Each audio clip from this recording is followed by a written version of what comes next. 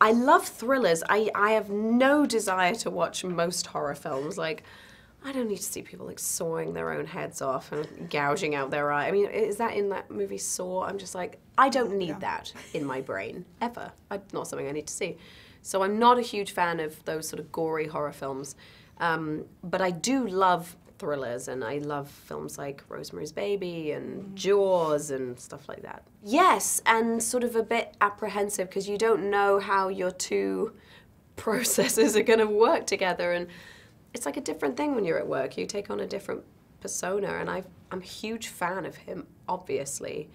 But we quickly realized how collaborative we were together, and we worked really, really well together. We really trust each other. We're very honest with each other. And so I think we do have a sort of shorthand and secret language that ultimately is going to work for us, you know. So at the end of the day, are you guys able to just kind of turn off and not think about the film? Or are you guys still like talking about it? I mean, now we don't have to talk about it as much because you're not in the thick of it. But when we were shooting it, I mean, it was like Quiet Place. It was our lives for a while, you know.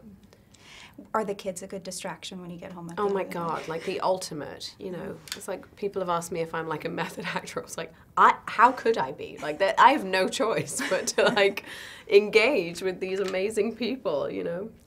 I know your youngest one is probably obviously too young to kind of understand who you are, but does your oldest Hazel kind of like realize? Not really, no. And I think that I'd love to keep it that way. I mean, I think it must be a disconcerting thing for kids of actors because, you know, it's a weird thing to understand. They just want you to be their mum at the end of the day, and I don't think she's 4. You know, I don't think she's sort of aware yet, really.